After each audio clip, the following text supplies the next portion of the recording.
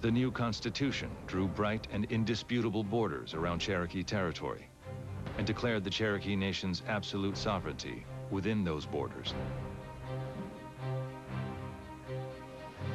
Georgia reacts to the Cherokee passage of a constitution in 1827 very badly. They say, if they set up a constitutional government, we'll never be able to get rid of them. The absolute title to the lands in controversy is in Georgia, read one resolution, and she may rightfully possess herself of them when and by what means she pleases. These misguided men, a state legislator said of the Cherokees, should be taught that there is no alternative between their removal beyond the limits of the state of Georgia and their extinction.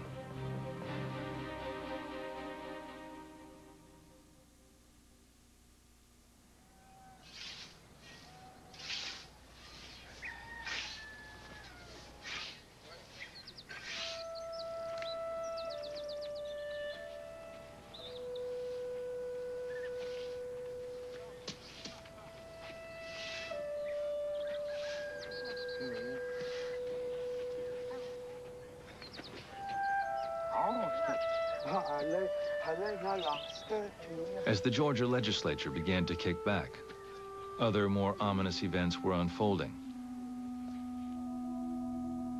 The discovery of gold in Cherokee territory, which caused a stampede of white prospectors, and the first stirring of a populist political movement that sent tremors through Indian lands all over the East. This hard-edged new movement found voice in Andrew Jackson, whose ascent to the presidency in 1829 owed to the newly enfranchised Southern frontiersmen.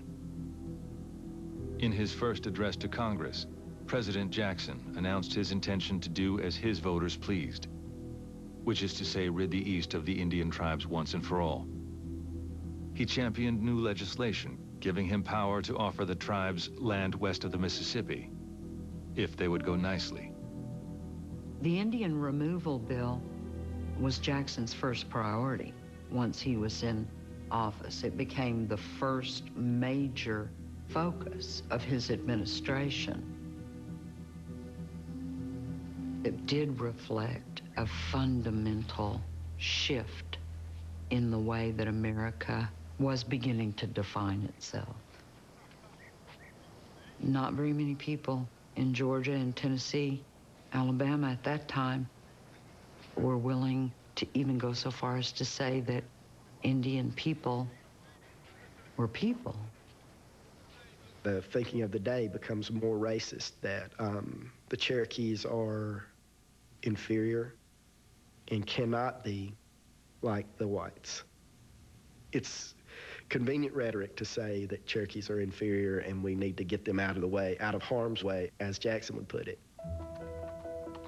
Saying that other tribes read the bleak signs and reluctantly began to prepare for removal. But the Cherokees reached out for support among their friends and benefactors along the eastern seaboard.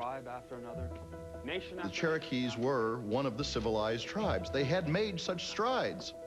So they cut a sympathetic figure to Northeasterners. I ask you, shall red men live, or shall they be swept from the earth? It is with you and this public at large the decision chiefly rests. Must they perish? Will you push them from you, or will you save them? The congressional debate over the Indian removal bill was a sectional brawl that drew the entire country's attention. A campaign organized by benevolent ladies flooded Congress with pro-Indian letters and petitions. Who can look an Indian in the face, one senator thundered, and say to him, for more than 40 years we have made to you the most solemn of promises. We now violate and trample upon them all, but offer you in their stead another guarantee. New England senators voted 11-1 against Jackson's removal bill, but the unanimous bloc of Southerners assured its passage in the Senate. The vote was closer in the House, 102-97, but the legislation passed, and President Andrew Jackson's signature made Indian removal the law of the land. The state of Georgia basically said to its citizens, this land is yours. They divided up with the land lottery and basically told their people to have at it.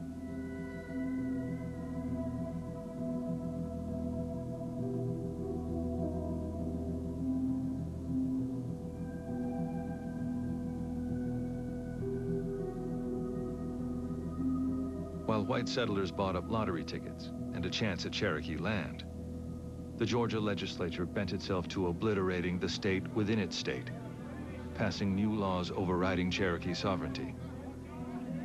Meetings of the Cherokee legislature and courts were deemed illegal.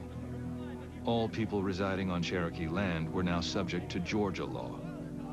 Missionaries who had lived among the Cherokees for years were forced to sign oaths of allegiance to Georgia. Those who refused were jailed. And Jackson basically told Cherokees that he couldn't do anything about it. It was state rights, and they couldn't have any protection from the federal government. The only way they were going to get protection was if they moved.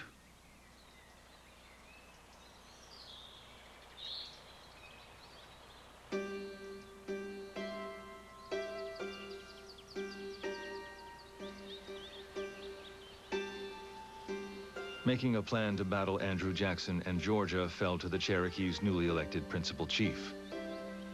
Major Ridge had decided not to run for the office, asserting that the Cherokees would be best served by an English-speaking chief. His own son was too young, so the Ridge backed John Ross. At 38, Ross himself was barely eligible, but he won election easily, and one of his first acts in office, rewriting the blood law, sent a clear signal. Any Cherokee who made a deal to sell land to the United States without the consent of the entire tribe faced dire and certain consequences. Citizens of this nation, the law read, may kill him or them so offending, in any manner most convenient. Chief Ross then set out to shame Jackson and the supporters of Indian removal, and he was going to use the United States federal courts to do it. Along with America's most esteemed advocate, former Attorney General William Wirt, Ross and his closest advisors began to frame the Cherokees' argument for self-determination in their own territory.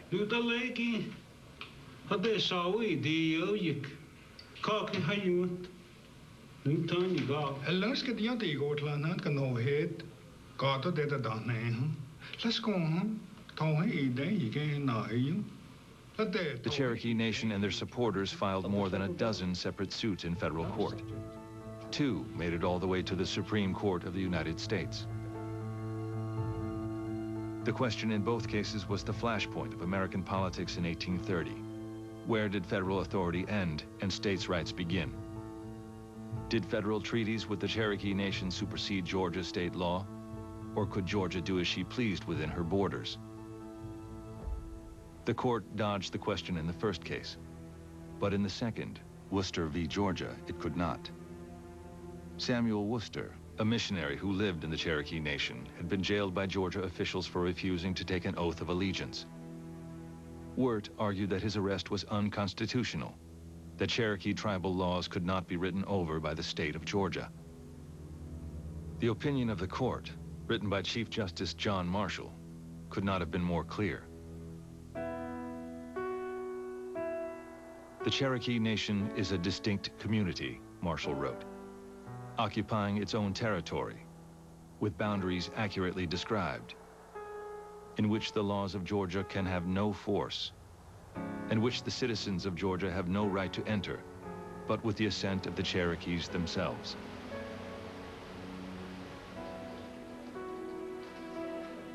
What else could you ask for but a very clear and sympathetic order of the highest court in the land, interpreting the supreme law of the land? And the Cherokees just were ecstatic. They followed the law. They followed this policy of a government-to-government relationship. And the Supreme Court decision was a complete vindication. Now, finally, this is their victory. Now they'll have some protection. John Ridge was still in Washington when he got word that the state of Georgia was refusing to recognize the Supreme Court decision or the sovereignty of the Cherokee Nation. He goes to the White House and gets an audience with President Jackson. He asked him bluntly if he will force Georgia to comply with the Supreme Court's order. And Jackson says he will not. Andrew Jackson, the only president in the history of the United States to openly defy a Supreme Court order. He is said to have remarked that Chief Justice Marshall made his decision, let him enforce it. And to the Georgians, he said, light a fire under them. They'll move.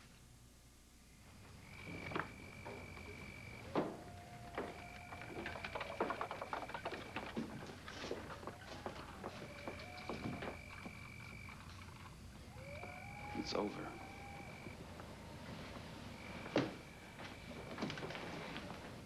He wants us gone.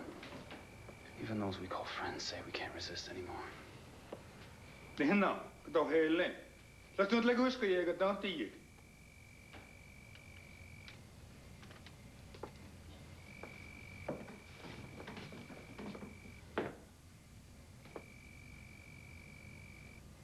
The political reality setting in, the issues became more clear.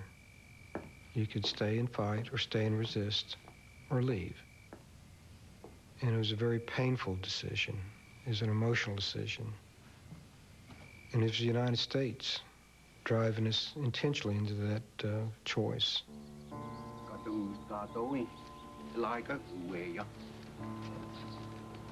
Once Jackson had openly sided with Georgia, every day brought fresh stories of Cherokees being whipped, run from their farms, and even killed by white Georgians.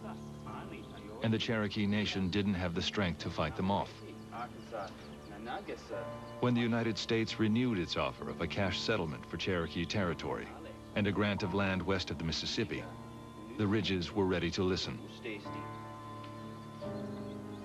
At this point, the Ridges see the yielding of land as inevitable. What it's coming down to in their minds is a choice between preserving their land or preserving their sovereignty. So they believe it's more important to remain a sovereign nation and distance themselves from the threat that's imminent. I'm told it is much like here. We'll come to think of it as home.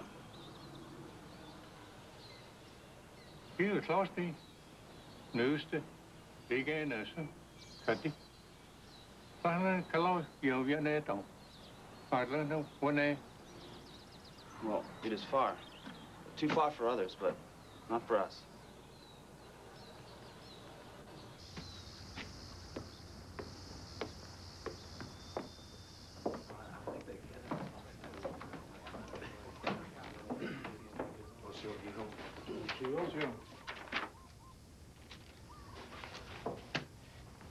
They would have us leave our land and take up way out to the west, here.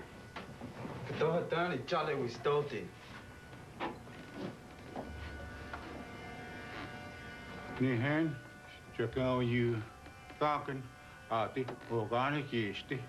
Kehi jostain, että tätä kekat löydi ani katseli kaadon. Tuo juu, sinä on niin vähän.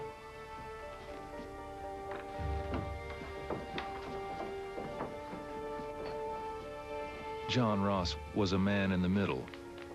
He knew where the people stood, but the Ridges were Cherokee aristocracy, esteemed leaders in the nation. The family had plenty of friends in the U.S. government, and Ross was not happy that John Ridge was preparing to run against him for principal chief in the upcoming tribal elections. This infighting, Ross believed, invited peril. He'd seen federal negotiators divide and conquer the leadership of every other nearby tribe.